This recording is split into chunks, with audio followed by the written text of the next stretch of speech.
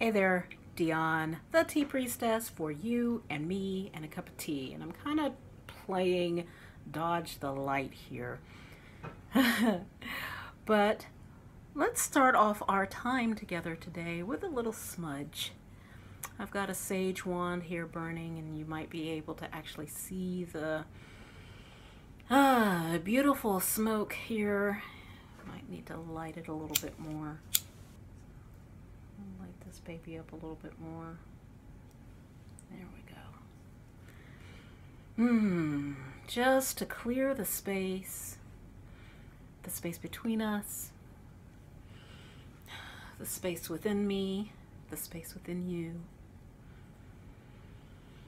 Breathing into the calm and the peace and the joy that is available to us all. Making a connection between the above and below and what is within so that it can come out.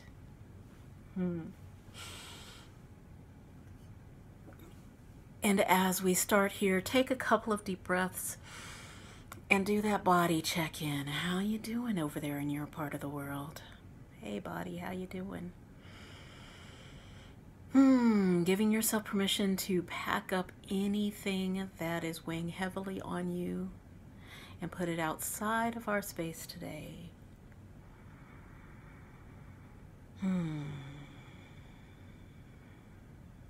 Giving yourself permission to pick it up or not. Okay, I think I need to move back a little bit. It's funny in my house because I don't get a whole lot of sunlight. Yeah, that's better. I don't get a whole lot of sunlight, and I'm in my temple space, and it is, as I'm filming this, it's later on in the day, and so the sun has kind of moved behind the trees. But the patterning, I don't know if you can see the shadows of the patterning here, is actually my curtains. I have these sheer curtains, but they have little intricate little lacy patterns on them, and I love when the light comes through and moves those shadows around on my floor, but it also makes it a little bit difficult for filming. So enough about me. If you are new here, welcome, welcome, welcome. If you have been with me a while, thank you, and welcome, welcome, welcome as well. Today I have another question.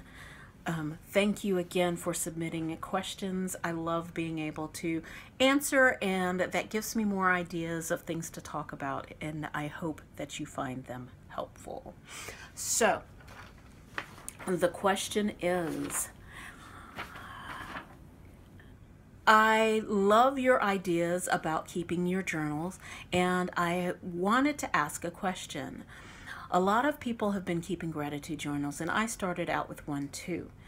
But I found that after a while, my gratitudes became very, very stale.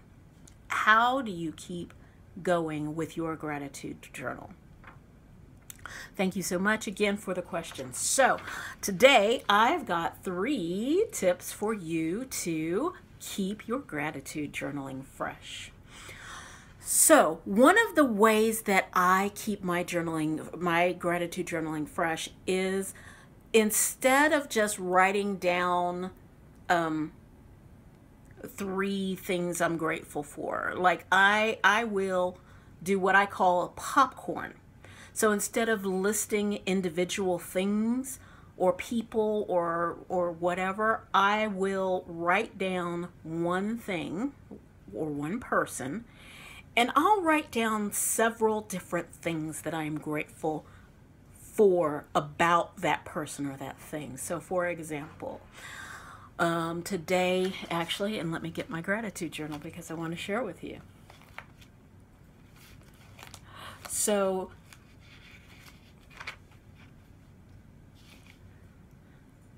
okay.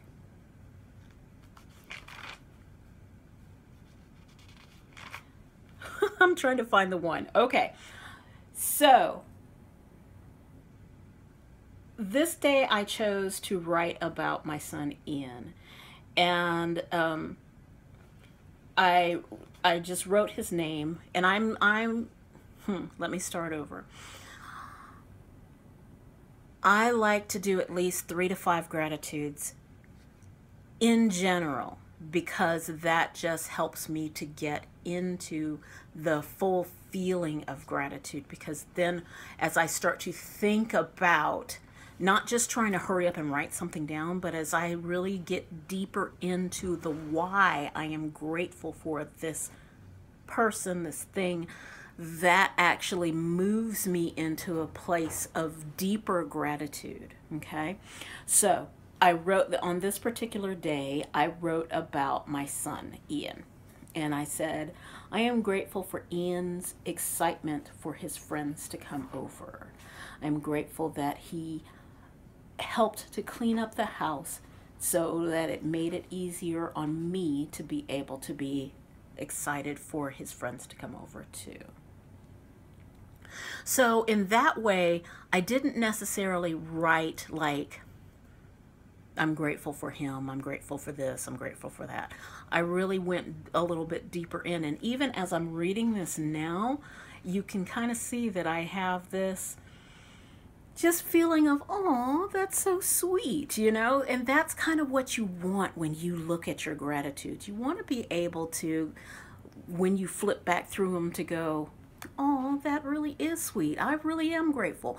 And the thing that I've noticed about doing gratitudes this way is that when I get specific like that, and when I like write down specific things that I'm grateful for about a person or a place or a thing, nouns, that really puts me into this space of, well, what else am I grateful for? Like really looking deeper at the things that I have around me so that I can be grateful. Here's another one. I'm grateful. This is where I just wrote out just a bunch of different things. I'm grateful for my slow morning rhythm, which allows me to listen to birdsong. I'm grateful that Lyle got a day off, and Lyle is my husband. And I'm grateful that the writing just flowed today. So that's one idea. You can get specific about a person, place, or thing, or you can write some other, how being grateful for that person, place, or thing impacted you. Okay, so there's that. That's actually 2 things. Get specific. Popcorn.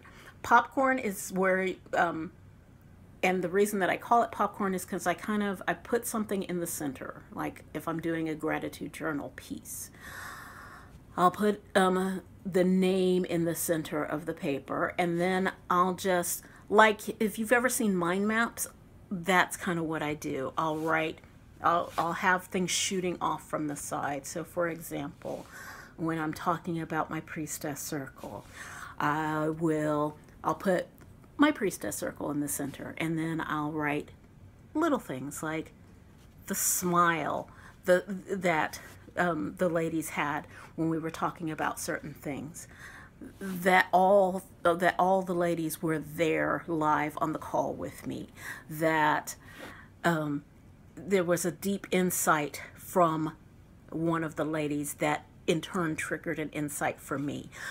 I love the preparation that goes into creating a safe container for these ladies.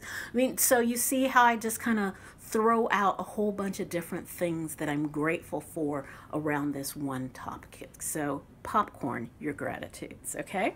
And then, let's see, get specific, popcorn, and write thank you letters.